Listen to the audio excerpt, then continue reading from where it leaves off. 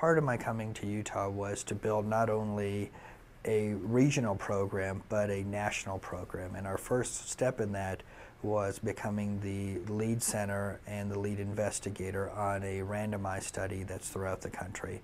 And the 4 other sites are all well-known medical centers. And our goal is to work with as many of those groups that lets everyone else in the country, also locally, know that we truly have a great program. And part of that is even in our patient recruitment.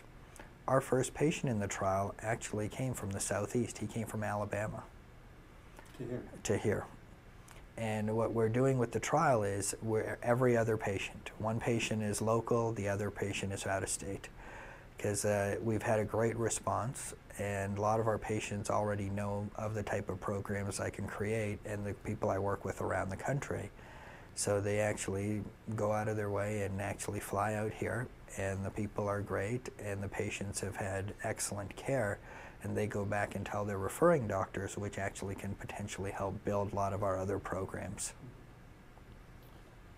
Is there a particular type of heart problem you're looking at in this trial, or does it run the range?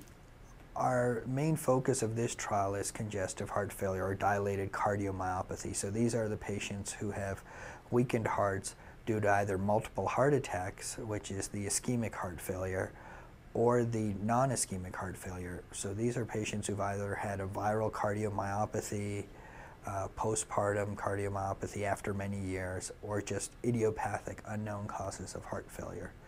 These are medically stable patients, so they've been living with heart failure for many years.